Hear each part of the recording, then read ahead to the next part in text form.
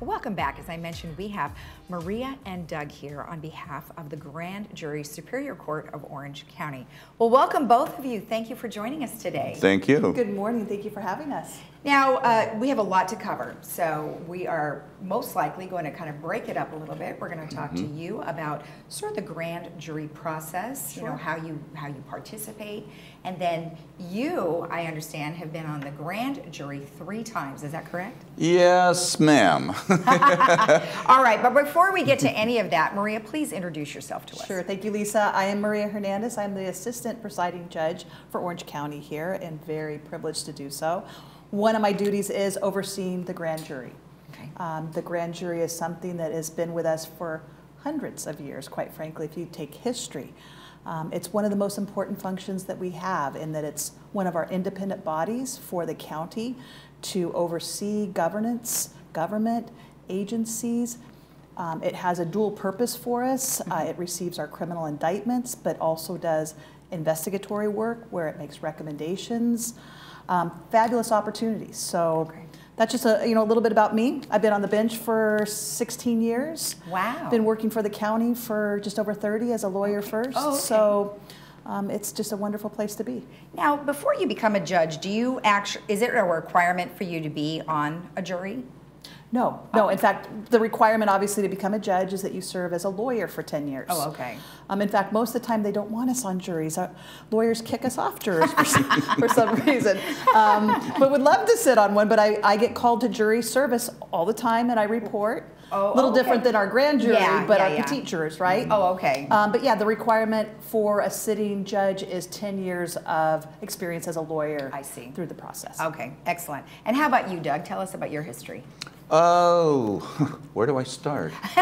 Well, this is only a 20-minute show, so well, make it a little short. Yeah, my family's lived in Orange County since 1952. Mom and Dad moved here from Portland, Oregon. Okay. And for me, having grown up in the county, I thought I knew the county.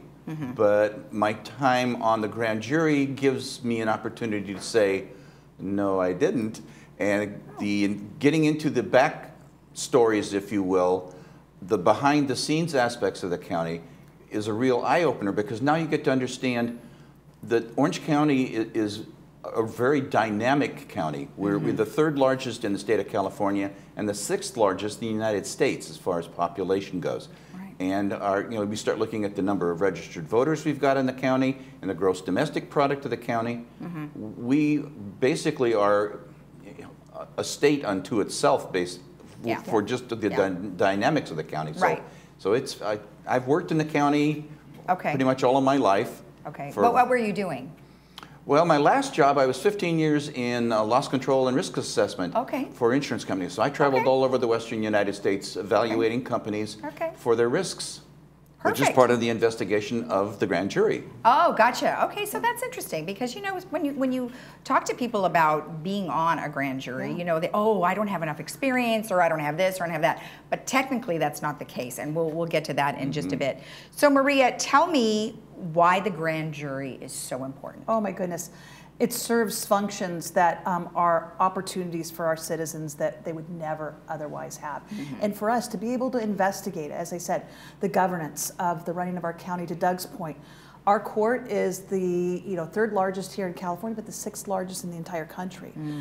With over 3 million folks in our county, we're larger than, I think, 20 plus states in the United States. Okay. So they're looking and investigating into whether that be the jail system, our transit system, how we house our children, our youth at risk, our most vulnerable populations. The investigatory work they do is just bar none to anywhere else in the state. And something I want to comment on, Lisa, is that we have a function that's called a dual function. When we sit our grand jury, they sit and hear criminal indictments, but they also do the civil side of it, which is the civil investigation, where I believe, and I could be corrected on this, but I believe we're only one of 2 counties that has a dual grand jury right now. I see. And during the pandemic even, our grand jury continued to meet. Of course, we made sure all of our precautionary measures were taken. Right. But they rendered all of their investigations. They completed them. Everything was done, and that's something that nowhere else in the state occurred. So for instance, now, I I've heard of the grand jury, but most people probably don't know what you just said about being a watchdog, but also, you know, kind of overseeing a lot of different Yes. things. Whereas if you're just a juror, well, you are assigned to a single case, One and case. you probably don't do any of that research. Is that You correct? do not. No. No. Okay. And in fact, if you sit on our other jurors, which are so important, so I also want to just kind of give kudos to Orange County. Even during this pandemic period, we're seeing a yield rate that's higher probably than anywhere else in the state as far as jurors who are coming to court to serve as jurors. Okay. But to your point, Lisa, our jurors there, they sit one case. The only evidence they consider is that which is presented to them. Yes, okay. They can't, in fact, they're instructed they can't go outside of what the record is. Gotcha. Doug can speak to the fact the independent investigation and the autonomy that they have and the authority that they have is far-reaching, and the recommendations are amazing, and they're statutorily codified as far as folks being able to respond to recommendations or conclusions. Okay, well, good, and we will get to that in just a minute. Kind of identify a little bit more than what you've given us about, sort of run us down the responsibilities that a grand juror does beyond what you've just said. So that question is probably best with Okay. Doug because he has been there and he can tell Okay. you actually what a day looks like, what a week looks like for a particular grand juror. So I'd right, like to defer perfect. that to Doug. Go right ahead. All right. On a typical day, the jury will usually come in at about 9 o'clock in the morning, and there's 6 investigative units, subunits within the grand jury. So one looks at cities, all 34, county operations, health and human services, which became a report in 2021 on the response to the pandemic for a healthcare agency. We have a criminal justice group and another group that's kind of our catch-all. We call it special issues and ethics. So if it doesn't fit into one of those other 6 buckets, they kind of wind up getting caught with it. But the day-to-day activities, you select a particular topic of investigation.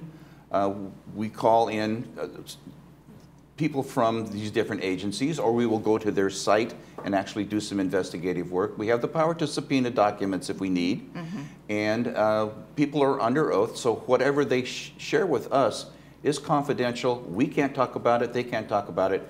The only report that is out there is the final document that we publish. And that becomes a matter of public record, and recommendations also become a matter of public record. So there's an accountability for the agency then to respond, which then also becomes a matter of public record. So if we make a recommendation and there's a serious need to fix something in a particular agency, but they don't address that, somewhere down the line, if it comes back later and bites them, you were on the record, you were notified that this had to be fixed, and yet you didn't do it. So the public then can hold them accountable. So that is used as evidence at some point. It very well could be, and I will say that the reports Doug is speaking to, they're on our website, which if anybody would like to see, if you were to click on our website, you can see all of the annual reports.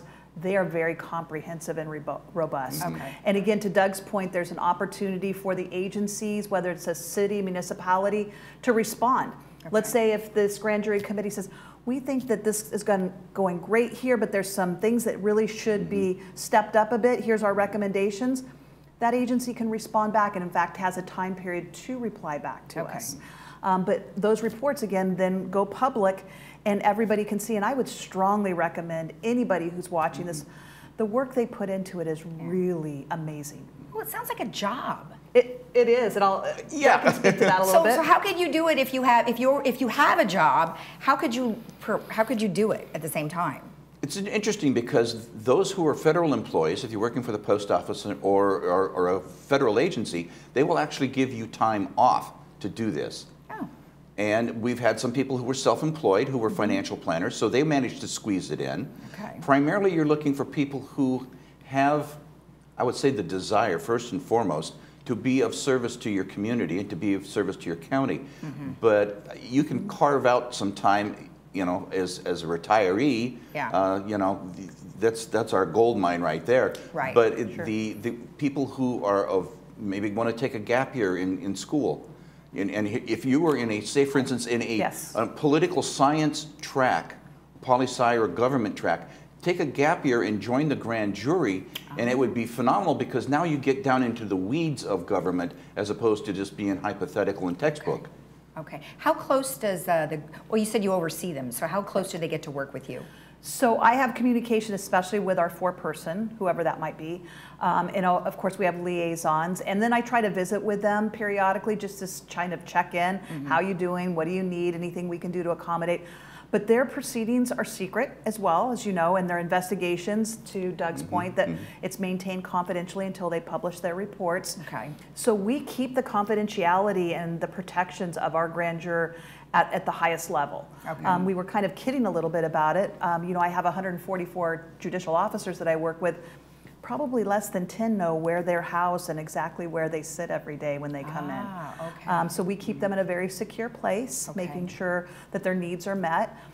So I have interaction, Lisa, but not, like I said, this is something, they're an independent investigatory body, and they'll reach out to me if they need something and with general check-ins. And there's training, I assume. Yes. Yes, ma'am.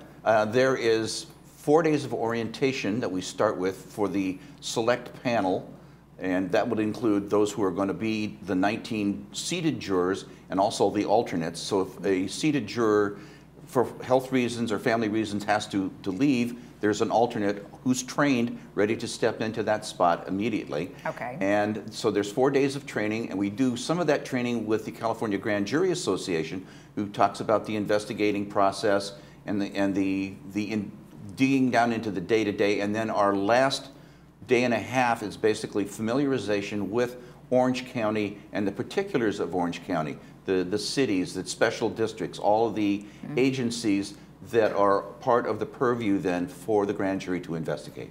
Now, of course, this is not unpaid. I mean, they do get a stipend of some sort. They do. We're working on, we'd like to see that to be more, but it is a $50 a day stipend. They also receive parking reimbursement, mileage reimbursement and such, and per diem. But yes, this is through the county, so we're hoping to see an increase for them in light of the work that they do, but it's certainly not a salary that one would want to live off of at $50 a day. No, but at least it's something, right? Yes. Just Right. for accommodating their time. Let me ask you this. Now, I know you mentioned that they have a particular location that they can go to. Can they work out of their house? Yes. Okay. The pandemic has been sort of a mixed blessing for us because we had to adapt very quickly, and so we have secure laptops. Yes. So you can do research work at home as though you were actually working from your computer at the court. Great. So there's all of this different ways that you can do that. And during the pandemic, it was very interesting for us because we actually did some indictments with witnesses coming in remotely, which normally you would have the witness in person in front of you. So the court adapted to the pandemic, and we kept moving with, district attorney and even the attorney general bringing us indictments. So we kept it moving all the way down the line. Okay, now a couple of questions about requirements. So you mentioned age really, as long as you're over 18 years of Correct. age. What are some of the other particulars that you need to make sure? Resident of Orange County, right? Gosh. We're seeking diversity, so there's not a lot of limitations, as you pointed out. Folks who can fit it in, even if they're working, we would love to have that, but we also remind them it's a commitment. It's a good 30 hours a week, sometimes more, Monday through Thursday with a Friday. Sometimes they work half days. Okay. And we certainly have breaks of they decide that like a 2-week vacation period in the holidays, but it's a commitment. So we want folks to know that. So I guess I would say that is the limitation, that it's an expectation of you're going to be there every week. Now, if somebody was, in a wheelchair or something, can they still do it? Yes. Absolutely. Okay, good. Absolutely. We're fully compliant with ADA. And to your question earlier on remote capabilities, silver lining from the pandemic has allowed us to create secured servers. The county has provided all of the secured laptops so that they can work remotely, which has really helped out tremendously, especially now that we're seeing this surge right now, so that we can accommodate and kind of pivot, as I call, as necessary. Well, it was a huge change. I mean, it was definitely, like you said, a big transition where it's probably been a long time coming. Unfortunately, it took the pandemic for everybody to realize that, right? So unfortunately. Okay, before we go, let's talk about how you become a participant. What is some of the first things they need to know? So one of the things, and I think you have it up on the screen, and we can certainly provide additional information. We have online applications, which are tremendously helpful. Okay. So they can literally go to the Superior Court website, go to the grand jury, click on an application, and they can apply right online. So they can fill it out online. They don't have Yes. to print it and bring it or send it. No. Okay, great. But great. I do have folks that go, I don't want to do that. I'd rather just do old school. I'd like to fill it out and write it in or type it in. We have that ability as well to send Okay. out applications, and we can make those Okay. available. Are they available now? Yeah, Yes. yes. Okay, Absolutely. now. Okay, and what is the deadline? Deadline's going to be mid-January, so we're working through our pandemic. And again, you know, we're flexible, but right now we have a deadline for mid-January. We'll have an orientation in February. Okay. But again, we want to be accommodating and reach out to as many people who want and who are interested to be able to apply. We can assist you with applying if you run into some issues on online how to do it. Great. We're happy to walk you through And there's it. a phone number for them to call Yes. if they need help. Everything I So think what- is up there as well. Yeah, that's the grand jury hotline at 657-622-6747. And they can call if they need help filling that out, or really just call if they have any questions, Anything. right? Okay, all right. One other thing is, when do you make your decision? So what we will do is I have a grand jury committee. Then once the applications are all in, we do a vetting of all of those applications. And sometimes we have hundreds of applications. Okay. And we're hoping that will happen again this year so that we had that wide variety. And then I have a group of judicial officers on this committee, and Okay. they take a look. And then in February, March, we start ranking them as far as groups, and ultimately have an end date of, we know we have to get them sworn in for July. So yeah. there's a lot of things that have to be done in the meantime, background checks and such. Sure. But we're really pushing to get those applications in by January so we can start the vetting So process. January 14th. So they have a couple of weeks. Sure. Yep. Perfect. One last thing. Tell me why someone would want to be a grand juror, especially 3 times. Oh. And I didn't pay him extra for this. I was at going to all. say, I see you slipping some cash. No. Later, okay. No, yeah, for me it was really interesting because I had an old friend who had served on the grand jury many years ago, and he was really excited about it, and I thought, okay, when I retire, I mean, I've worked in a variety of businesses, I've done a lot of different oddball jobs. This sounds like just one more oddball job that I can get into, Yeah. but that actually serves the community that I live in. Yeah. And I started looking at some of the reports that they had done, and one thing that really impressed me was, you know, this is a give back to your community. You know, Yes, it is. we've reaped the benefits of being in Orange County for so many years. Why not give it back a little bit? Pay it forward for somebody else. Make the county a better place to live for the next couple of generations. So, you know, Perfect. step in and join the grand jury. It's just like another little volunteer opportunity for you to do if you are of what you've just mentioned, all of the requirements. So thank you both so much. It was Thank you for very having us. interesting, and good luck. Thank you so much. Thank you. All right. Now, if you want more information about all of this, you want to go to the ocgrandjury.org, or you can contact them at 657-622-6747, and the application is due by January 14th. We'll be right back.